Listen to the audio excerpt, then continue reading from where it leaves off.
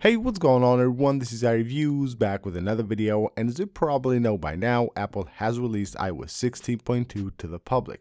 With the release of a new software, of course there will be new updates to the settings app as well, and new settings that will be added to iOS. So in this video, I will show you guys 16 settings that you should change on your iOS 16.2 device. Some of them new settings that have been added with this update, and some of them older settings that you should take a look at and make sure you change immediately on your iPhone. Alright, before we get started, I just want to ask you guys for a really quick favor. Most of you guys that watch my videos are currently not yet subscribed to the channel, so if you enjoy the videos and you want to see more, please make sure to subscribe, it really helps out a lot. And we're starting things off with live activities and lock screen widgets, which now have a new option under Face ID and passcode. So when you go to Face ID and passcode, you will have here allow access when locked, and you will have here now the option for lock screen widgets and live activities as well. So basically what you're doing here is allowing access to all of these things even though your device might be locked. So of course you don't want to do that, especially with live activities. So what I suggest you do is make sure you go ahead and turn off live activities and lock screen widgets here under Face ID and passcode. You might have heard about a new feature that Apple has added to iOS 16.2 called Advanced Data Protection. This new feature allows you to encrypt end-to-end your data. Things like maybe backups, your notes, your photos, or things like reminders or your bookmarks. It's really important. But what is more important is that you set the account recovery. Now these files that you encrypt have to be decrypted by you. You will have to have a recovery contact or the key, because Apple is not responsible and they won't be able to actually decrypt your data.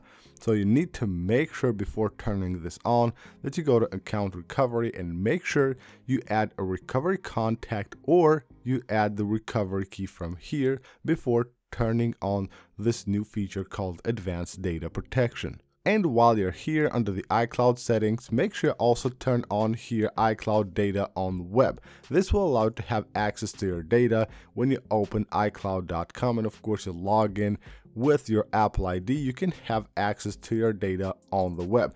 Things like your mail, your contacts, your photos, notes, everything that you have on your iCloud, you can browse them on iCloud.com on the web, of course as long as you have the option enabled here. Now this new feature is for people with the new iPhone 14 Pro or the 14 Pro Max. Now you can see how the lock screen looks on the iPhone 14 Pro and the 14 Pro Max. The always on display always has the wallpaper in the background. But with iOS 16.2, you can just go to display and brightness and then go here to always on display and make sure you disable wallpaper. What this does is that it will just turn the screen dark. Whenever you go to your lock screen to the always on display, you can see there is no wallpaper in the background. Now some people might like having that wallpaper in the background, but enabling this new feature will actually save a ton of battery on your device. So that's a really great addition to iOS 16. So make sure you always have that turned on. Next up, we're moving to accessibility, and this is a feature for the newer iPhones as well, for the iPhone 14 Pro and the 14 Pro Max, basically for devices that have the always on display. So head on under accessibility and go to touch, and you will find here a setting called tap or swipe to wake. Now what you do here by enabling this is that when your phone is on the always on display mode, you don't have to actually wake up the screen and then unlock your device. You can simply swipe up with the phone being on the always on display and it will right away take you on your home screen. Now with the release of iOS 16.2, Apple has added a new option for live activities. If you go to something like TV here and you go to live activities, you will have now an option for more frequent updates. Now this is a new option that has been added to apps like sports apps and things like that, maybe NBA and different things like that. You're watching a game, you want to be updated more frequently, you go ahead and enable this feature.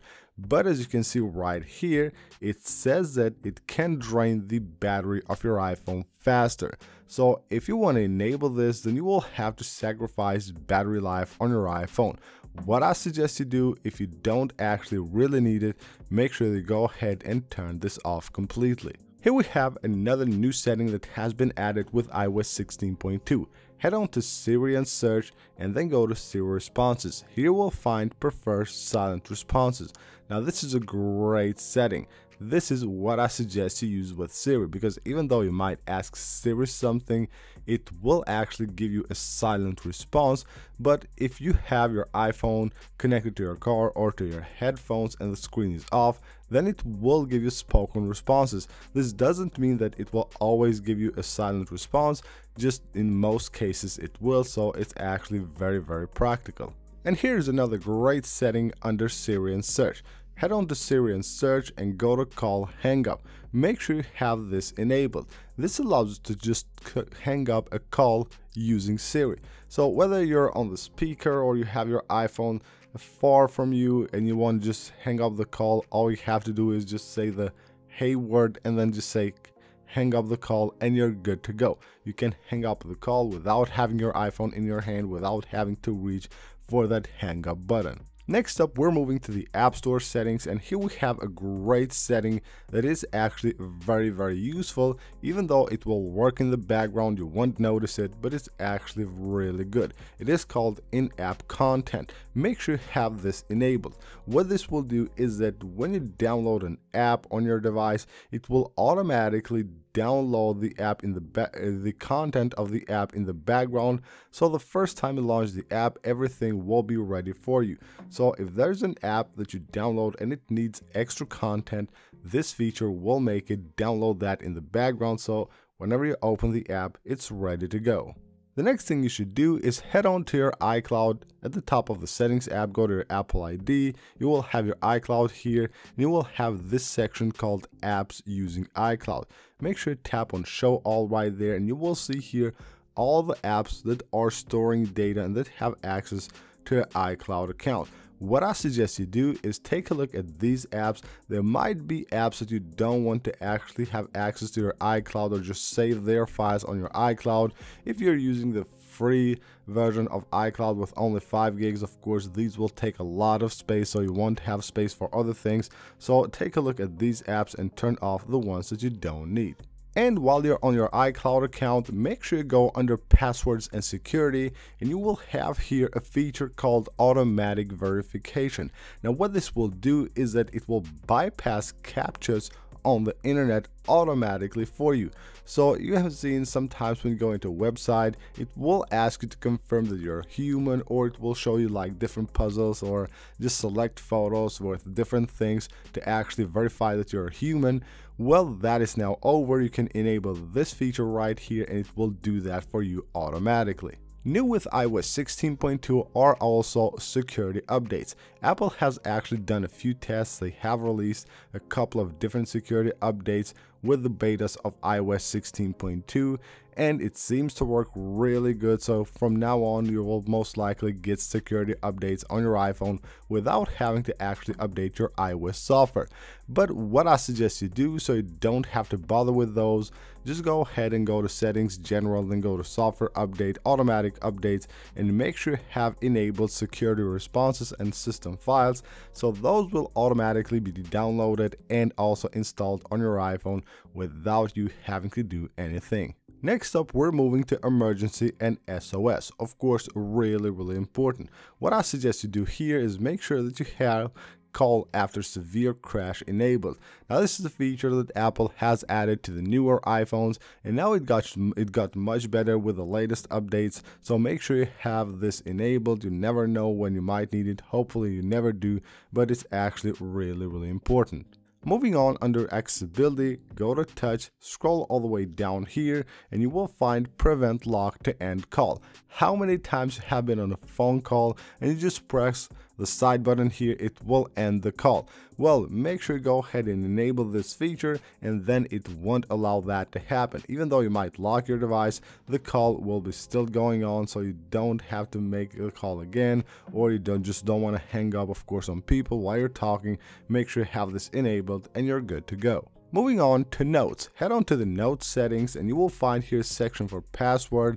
Go ahead and choose here device passcode. This will allow you to use your device's passcode to lock the notes that you lock on the Notes app.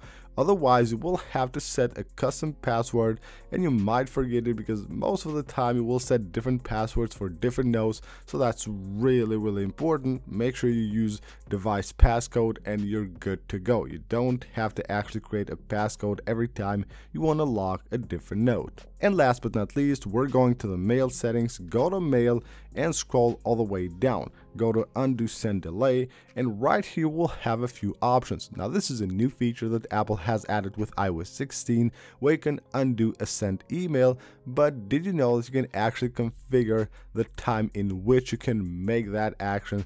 So from 10 seconds to 30, you can even turn it off, but I wouldn't do that. So 30 seconds will be the time that you will have now to undo a sent email. So that is it for this video, guys. I hope you guys enjoyed the video. Make sure to leave a like if you did, subscribe for more iOS 16.2 videos, and I will see you on the next one.